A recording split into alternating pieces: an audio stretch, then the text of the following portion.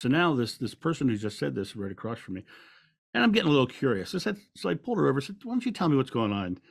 And she said, "Well, let me give you a reading." And I found out she was a psychic, and I wasn't really even into psychics at the time. And she gives me this reading that basically starts talking about the fact that I walked with Jesus in a past life. And I was like, okay. But the weird part was, on an odd level, it just kind of felt like it was true, and that freaked me out. I was like, how can I think that? How can I feel that?